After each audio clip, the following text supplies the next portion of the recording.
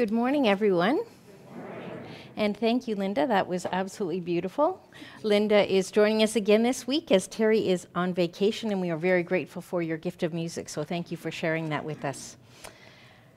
I want to acknowledge that we worship this morning on the ancestral lands of the Anishinaabe, specifically the Ojibwe and Chippewa peoples, and this land is covered by the J. Collins Land Purchase and Lake Simcoe Treaty 16. It is my hope that we will all thoughtfully consider how we can live up to the treaties that were signed by our ancestors and how we can all live with respect for the original peoples and this land we are so grateful for. There are some special days in our congregation to mark this week. Monday, tomorrow, is Jace Williamson's birthday, and it's so great to see his grandparents here back with us. That's wonderful. Tuesday is Josh and Jessie Mullen's wedding anniversary, and Wednesday is Bob and Marg Rimke's wedding anniversary. So let's sing to them all.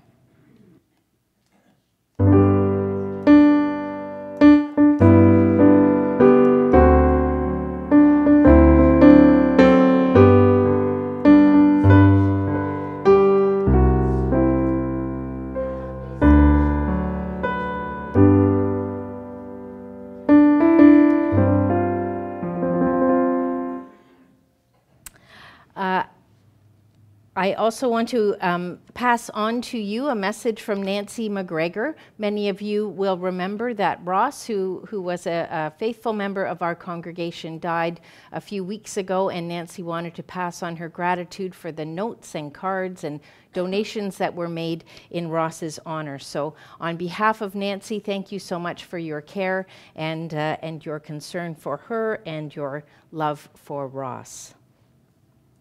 A reminder that we're receiving new members next week, and so if that is something that interests you, please let me know after the service, and we'll be in touch during the week.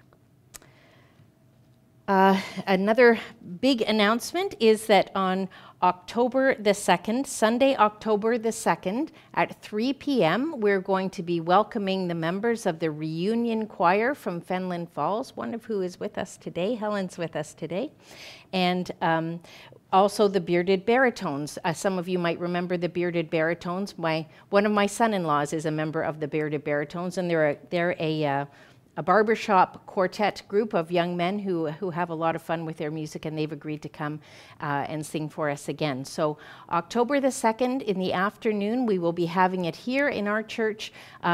It's a free will offering, so no tickets are involved, but we would be grateful if you would spread the word, help spread the word. There are these posters that you could pick up on the way out. They're on the table at the front of the entranceway there. If you have a place to post them, that would be most helpful. And tell your friends and family. We would love to have a good turnout for those two musical groups that are helping us with our fundraising. So thanks to them, and thanks for spreading the word about that. This week, the world lost a great leader. And whatever anyone's political leanings are or feelings about the monarchy, I hope that Queen Elizabeth's unwavering commitment to duty and faith in those she served can be recognized as an example for all of us to follow. A friend of mine wrote, "The Queen continued to provide a sense of stability in a world that is increasingly polarized, angry, and vulgar. She conducted herself with grace, calm, and kindness." Now, I greatly admired the Queen for her commitment to duty and to her family, for her sense of humor and playfulness, which we're hearing a lot more about these last few days, and for her deep and abiding faith, even and perhaps particularly in times of challenge. May she rest in peace. I would now invite you, if you are able, to stand as we sing "God Save the King."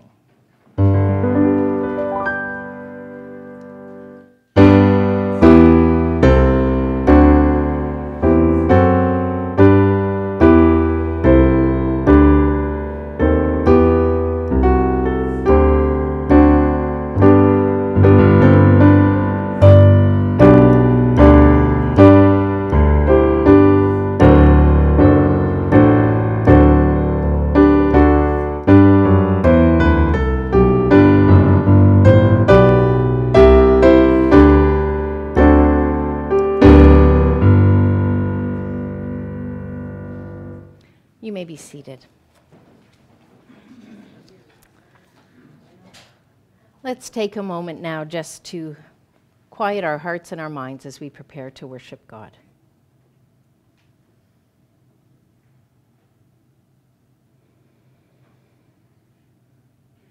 God calls to the lost, the least, and all who long for home. God calls when we wander from the path chosen for us and waste the gifts we've been given. God calls and welcomes us to worship this day. So let us celebrate and rejoice in God's presence. Let us worship God together. I would invite you to join in singing our introit, "In His Time."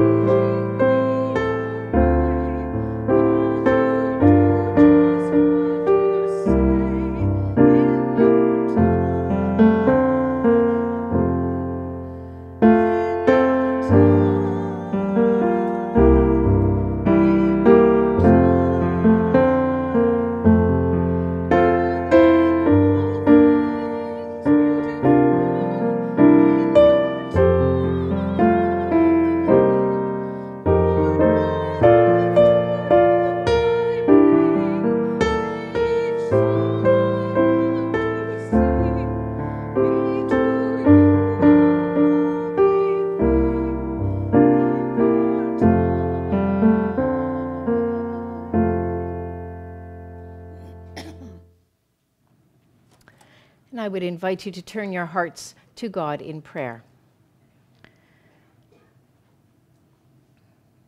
God of love and grace, what a blessing it is to worship together this morning. Here we discover your true character and your greatest hopes for the world. Here we are reminded that we are sought after and welcomed, loved and forgiven, and invited to rest in your care. May this time of worship fill us with grace, renewing us and transforming us so that we are made ready to go out into the world again. Move among us by the power of the Spirit and in the name of Jesus Christ our Lord. Merciful God, as we come together to worship you, we also have the opportunity to review this past week and the way we've lived it. We know that there were mistakes and failures, stresses and worries, disappointments and poor choices. We did not follow Jesus Christ as we meant to. We did not love others as we could have. So we ask that you would forgive all the ways that our lives did not reflect your love and mercy. Set us free now to begin again in the power of your grace and in the knowledge of your redeeming love. We ask this in the name of Jesus Christ our Lord, who taught us to pray as we now say together, Our Father, who art in heaven, hallowed be thy name. Thy kingdom come, thy will be done on earth as it is in heaven. Give us this day our daily bread, and forgive us our trespasses, as we forgive those who trespass against us. And lead us not into temptation, but deliver us from evil. For thine is the kingdom, the power, and the glory, forever and ever. Amen. Friends, know this about our loving and gracious God. God never loses hope for us. When we are lost, God is there on the lookout for us, bringing us back to God's heart like the good shepherd that God is. God's word tells us of the joy in heaven that awaits us. May this joy flow into our lives each day and be faithfully reflected into the world around us. Thanks be to God, our good shepherd, our great sweeper, for this gift. Amen.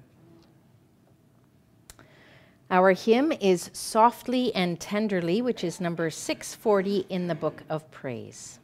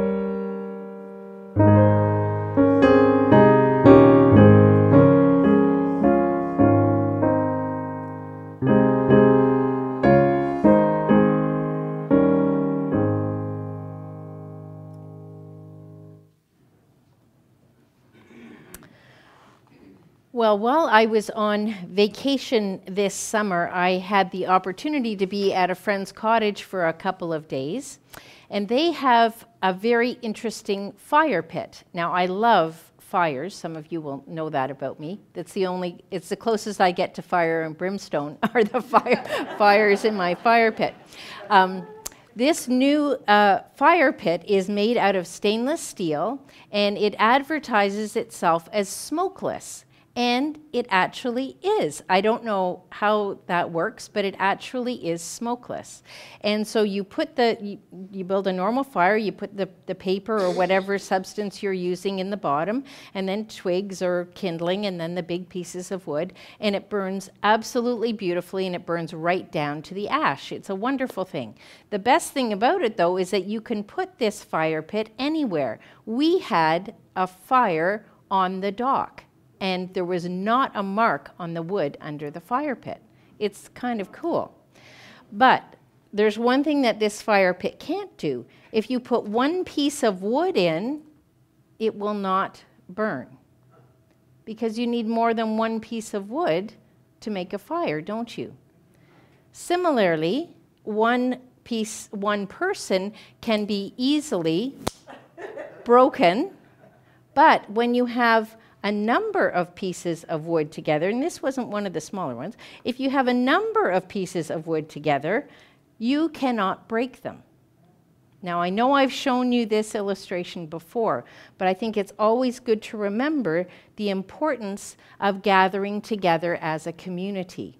Just as one piece of wood cannot burn on its own, so it is really hard to be a disciple of Jesus on your own.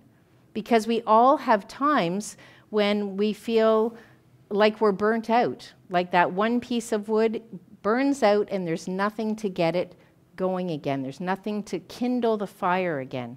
So it is so important as we start off this new church year to remember why it is important to gather together. Why sometimes I know that people have times when they don't feel like being in worship together. Maybe they're going through some challenges, or they're feeling sad or grieving or depressed, but that's exactly when you need to be together in community, so that others, when you don't feel like you can pray, others can pray on your behalf. When you can't sing, others will sing for you, and you will be able to hear that song and once again feel drawn in to community and to the love of God. So I just want you to keep that image in your mind of the one stick that burns out, or that roaring fire that keeps burning because the pieces of wood are together. And it is my hope that as a church community, we will continue to gather, and I really hope we will be able to gather in person this fall and build each other up and build our community up. So keep that image in your mind. Our hymn is number 485 in the hymn book, Savior, Like a Shepherd, Lead Us. Feed us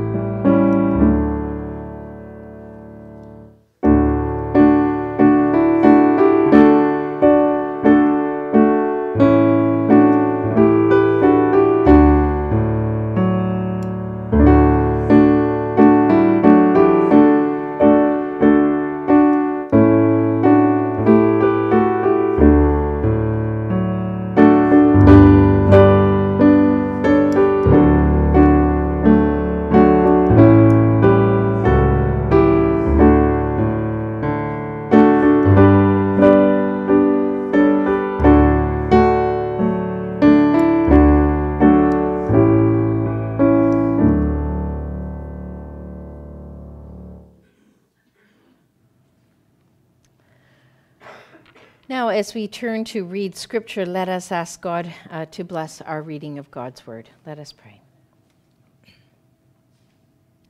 O God, as we approach your Word, may we hear love, grace, mercy, and joy in the call to follow Jesus Christ. Amen. Our lesson for today comes from the Gospel of Luke, chapter 15, verses 1 to 10. Now the tax collectors and sinners were all gathering around to hear him. But the Pharisees and the teachers of the law muttered, "This man welcomes sinners and eats with them." Then Jesus told them this parable.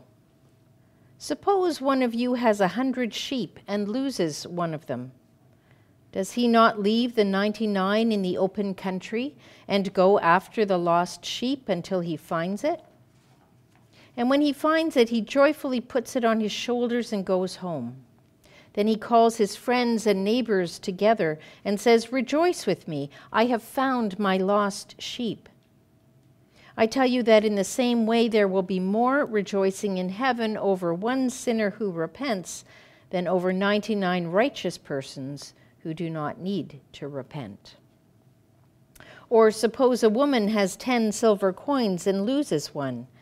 Does she not light a lamp, sweep the house, and search carefully until she finds it? And when she finds it, she calls her friends and neighbors together and says, "Rejoice with me, I have found my lost coin." In the same way, I tell you, there is rejoicing in the presence of the angels of God over one sinner who repents. This is the gospel of our Lord Jesus Christ. Thanks be to God.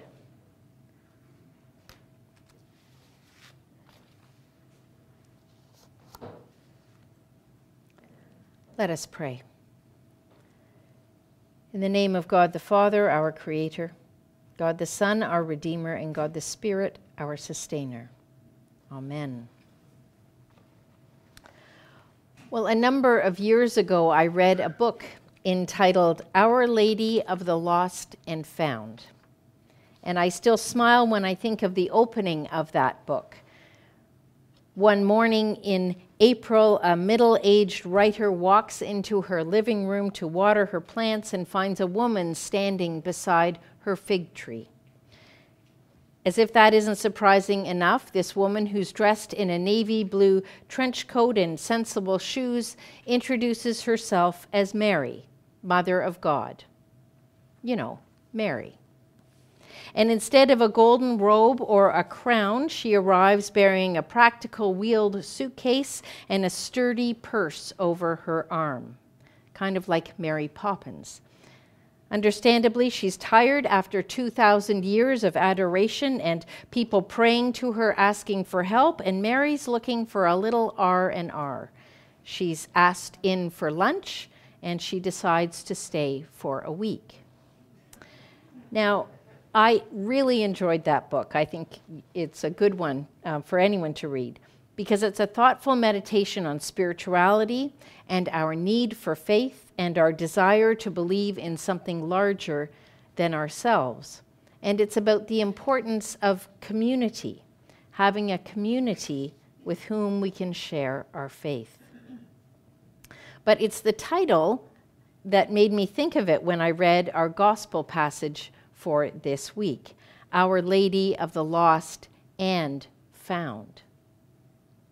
And I began to wonder, who was Jesus talking about in these stories that he told from our reading this morning? This series of stories about searching for the lost. Nadia Bolz-Weber is a brilliant and quite irreverent preacher who I follow. And in one of her latest blogs, she notes that while having the Bible broken into chapters and verses makes it easier to find things and reference them, the Bible didn't come with them. As a matter of fact, there were actually no chapter numbers in the Bible until the 13th century, and there were no verse numbers until the 16th century. In other words, Jesus never sat down and divided his sermons into verses, chapters, and verses. So it means, believe it or not, that you have permission to ignore those chapters and verses. Those separations were added hundreds of years later. Now, I think that thinking about the scriptures in this way can make a difference sometimes in how we hear the Word of God. So I'll show you what I mean with our reading from this morning. Because our reading started at the beginning of chapter 15. But if you go back and read chapter 14, you'll find that it was filled with teachings about the importance of humility and inclusion, and stories of how those who think a lot of themselves will not be able to be true disciples because they've lost sight of what matters the most. And then our reading from this morning at chapter 15 starts with the words, "Now all the tax collectors and sinners were coming near to listen to him." So were they coming near to see how the Pharisees and scribes would react to Jesus' words? Were the Pharisees and scribes feeling uncomfortable because these outsiders were witnessing Jesus' scathing words? Is that why they were grumbling about Jesus welcoming sinners and eating with them? And by the way, just to be clear, we're all sinners. No doubt Jesus was shaking his head as he began to tell them yet another couple of parables to try to open their eyes, to try to get them to understand his message. In the first, a shepherd leaves his flock of 99 to look for a single lamb that is lost. And he searches until he finds it, and when he does, he carries that one lamb home on his shoulders, and he invites his friends and neighbors over, and he throws a party to celebrate. And in the second, a woman loses one of her 10 coins. Immediately she lights a lamp and she sweeps her entire house looking carefully for that coin until she finds it. And then, just like that shepherd, she calls together her friends and neighbors and asks them to celebrate the recovery of the coin. She says, rejoice with me, for I have found the coin that I had lost." Now, in past years, I have preached this passage from a more evangelistic and individualistic perspective, basically that we need to go out and find the lost and bring them into the fold. But my reading and my research this year brought me a new understanding of a way that we can look at this story. Debbie Thomas writes, "For a long time I thought that the lost lamb and the lost coin represented the unchurched or the unbelieving, people out there, the atheists and the naysayers, the folks beyond the fold, beyond the home country I call Christianity. But no, the lost lamb in the first parable belongs to the shepherd's flock from the very beginning of the story. It's his lamb. Likewise, the coin in the second parable belongs to the woman before she loses it. The coin is one of her very own. In other words, these parables are not necessarily about lost outsiders finding salvation and becoming Christians. These parables can also be about us, the insiders, the churchgoers, the bread and wine consumers, the Bible readers. These can be parables about lostness on the inside. Now, I think it's safe to say that we all feel it's much more comfortable to look at those who aren't like us and presume that they are the ones who God would consider to be lost, those who need to be saved and rescued if they're to be included in God's kingdom. But I'm not sure that's what Jesus is saying here. I think perhaps the message for us this day is that lostness isn't an experience exclusive to non-Christians. I think we need to acknowledge that lostness also happens to God's people. It happens within the beloved community. It happens within the church. Once again, I want to share with you some words from Debbie Thomas. She says, "It's not that we cross over once and for all from a sinful lostness to a righteous foundness. We get lost over and over again, and God finds us over and over again. Lostness is not a blasphemous aberration. It's part and parcel of the life of faith. But what does it mean to be lost? I think it means many things. Think for a moment about the ways you've wandered without even realizing it. The way you've lost your moorings and found yourself in a strange, frightening land with no markers to guide you home. Sometimes we lose our sense of belonging. We lose our capacity to trust. We lose our felt experience of God's presence. We lose our will to persevere. We lose the capacity to discern right from wrong. Some of us get lost when illness descends on our lives and God's goodness starts to look not so good. Some of us get lost when death comes to a loved one without warning and we experience a crisis of faith that leaves us reeling. Some of us get lost when our marriages fall apart. Some of us get lost when our children break our hearts. Some of us get lost in the throes of addiction or anxiety or lust or unforgiveness or hatred or apathy or bitterness. Some of us get lost very close to home, within the very walls of the church. We get lost when prayer turns to dust in our mouths, when the scriptures we once loved lie dead on the page. Now, you may never have experienced such a feeling of lostness, but many have.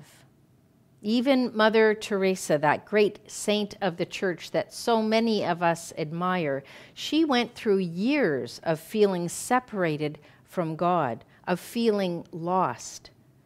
And so if you have, or if you are feeling lost, you're in mighty good company. And these parables are for you. Now, Jesus, as usual, was brilliant in his storytelling, because these stories are not so much about the sheep or the coin, but they're rather about the nature and character of our God. They're about a shepherd who risks everything to go and look, and about a woman who sweeps all night long to find. These stories are about a God who will always go looking for God's lost children, no matter what and no matter who they are. And let me be clear, I believe our God reaches out just as diligently and lovingly to those who are part of the beloved community as to those who aren't. God's love and care for us is not dependent on us and the decisions we make. The reality of God's love is non-negotiable for all of us. Another notable aspect of the stories that Jesus told that day is his choice of characters who represent God, those characters who save the lost item. He chooses a shepherd who stands at the very bottom of the socioeconomic scale in first century Palestine. And he chooses a woman with only 10 silver coins to her name. And when we think about that, I think we realize that these aren't just metaphors, but I think they're reminders that God works through very ordinary people to do the extraordinary work of helping to find someone and to bring them home. God, as the shepherd, wanders over hills and valleys looking for his lost lamb. God, as the sweeper woman, turns the house upside down looking for her lost coin. And when God at last finds what God is looking for, then God simply cannot contain that joy that seems to well up inside. And so God invites the whole neighborhood over and shares the happy news of what has been found and throws this party to end all parties. Now, any of you who have experienced losing a child in public might recall that feeling of joy when they are found. Now, other consequences might follow later, but it's overwhelming joy at the moment of reunion. And that's, I think, how God must feel every time anyone comes back into relationship with God, or chooses to live up to their potential, or helps out someone else, or in all these ways becomes found again. God experiences joy, pure joy. But I don't think the Pharisees and the scribes get that. They don't realize that God is primarily about love rather than rules, and therefore about joy rather than anger or fear or impatience or any of the other things that some people may have told you God is about. My friends, if you remember anything about these stories, remember the rejoicing on earth and in heaven anytime one of the lost is found. Anytime we in our ordinary lives can encourage one of the lost and bring them home to the family of God. Jesus told his disciples that he came that we might have life and have it abundantly. And I believe that abundant life includes joy and rejoicing in community, just as the shepherd and the woman did when they found what was lost. And that is the life God intends for all of us. So if you're feeling somewhat lost today, for whatever reason, remember that God will not give up on you, ever. And to those of us who might not be feeling lost right now, perhaps the call is to open our eyes to those who just might be wandering in the wilderness or laying in the darkness, because that's just where we will find God. Because God is where the lost things are, where the lost people are. God is where lostness reigns. God is in the darkness of the wilderness. God is in the remotest corner of the house. God is where the search is at its fiercest. So if we want to find God, we have to seek the lost. We're being called to leave our places of comfort, to go and find them, to lift them up, to search in the darkness until they are found and brought home. And it is only then that together we can all rejoice. Amen.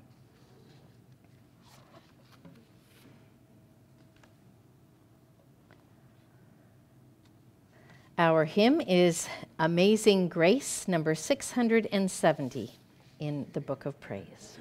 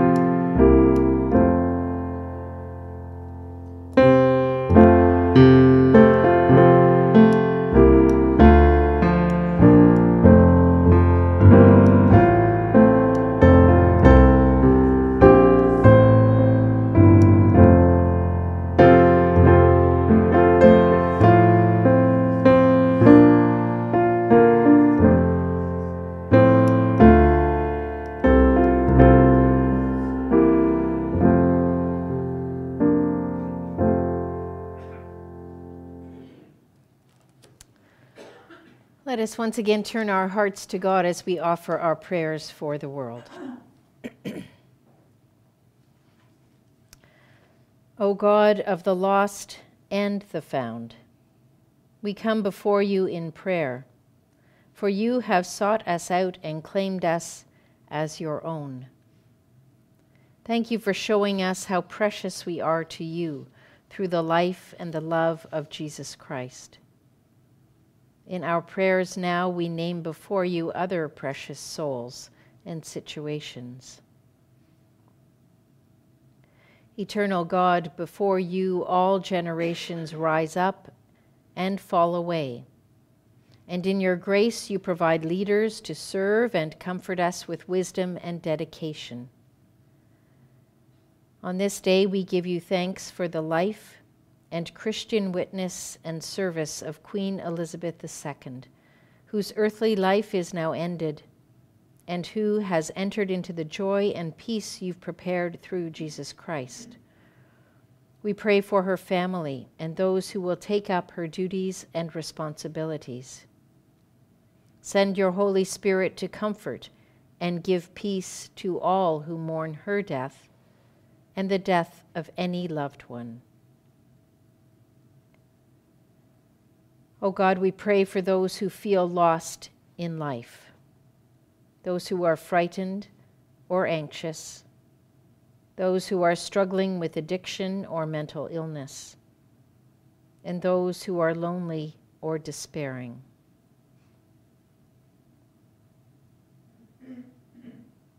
We pray for those who have wandered away, for those separated from their families by conflict or distance.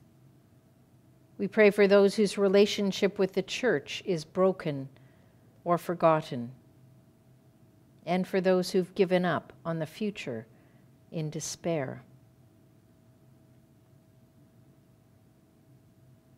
We pray for those who feel forgotten, for those who think they're worthless or unloved, for those who believe that their sins are too great to forgive, and for those who are convinced that not even God can love them.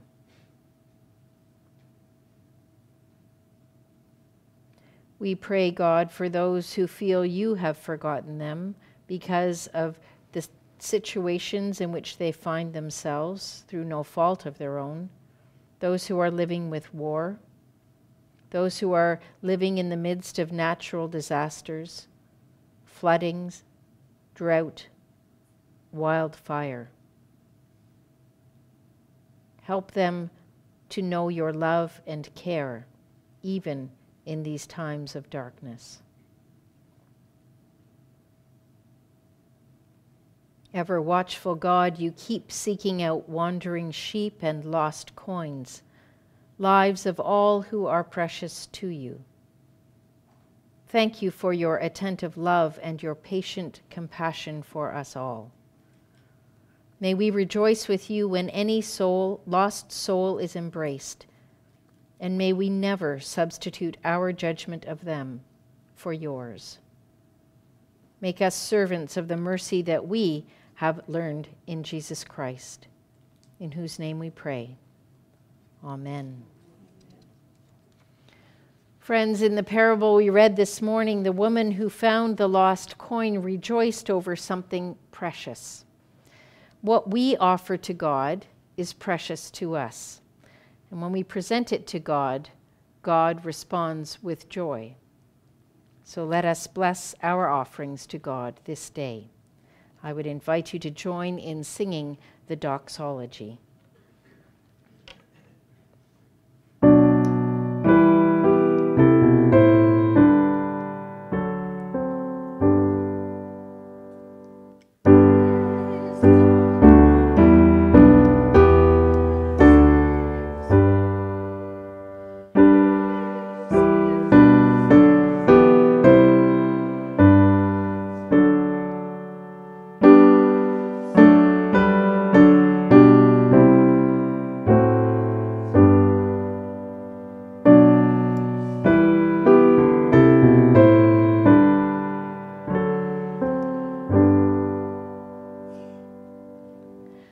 Let us pray. Lord God, receive these gifts offered in a spirit of generosity and humility.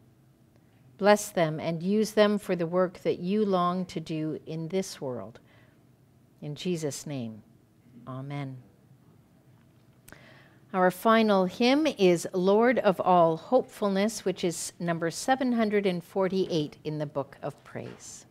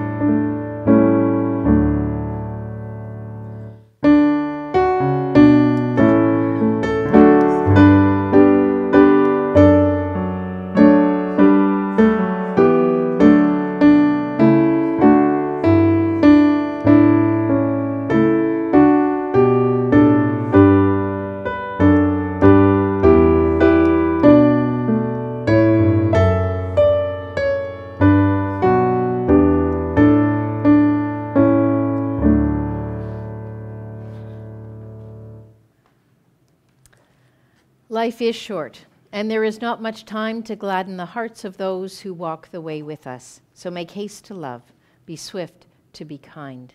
And may the grace of our Lord Jesus Christ, the love of God, and the fellowship of the Holy Spirit be with each one of you and those you love this day and forevermore. Amen.